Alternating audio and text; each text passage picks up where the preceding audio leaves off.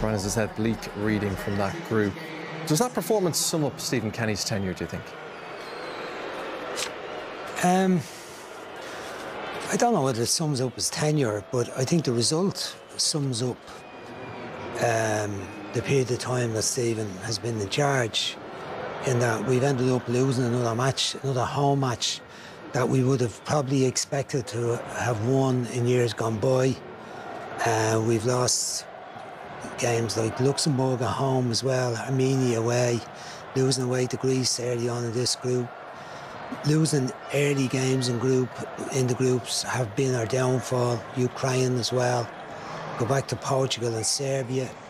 Every group we've lost games early on, which has kind of knocked the stuffing out of us in terms of qualification. But you kind of look at where we are from where we began when Stephen came in. I felt right from the beginning he underestimated how difficult it was going to be to win international matches. He talked about us playing an expansive style of game, building up from the back, playing towards the pitch. There was no reason why we couldn't dominate possession all over the pitch. And that just hasn't been the case. As it's gone on, I think he's become a little bit more pragmatic. We saw a mixture of long ball, short balls today. Not a lot of good football today. We didn't see Cullen, Smallbone, Alan Brown playing any progressive football today, through ball. Smallbone had that little chance early in the match. But other than that, we rarely saw them taking the ball on the half-turn, making an advance run, getting someone on the ball in around the penalty area. Ferguson was dropping deep to get the ball because he never got a pass in around the box. They nullified the threat of St Marcus for a few minutes of the match, but not for too long. Eventually he came up with the cross and Jim Ackers scored a great goal. But it just wasn't good enough, and it hasn't been good enough. It's just been too many defeats, too many games where it's almost been we nearly scored. Just like Stephen said there, with 18 shots, we nearly scored. And if the goalkeeper hadn't made the save, and if the defender hadn't got the ball off the line, that's their jobs.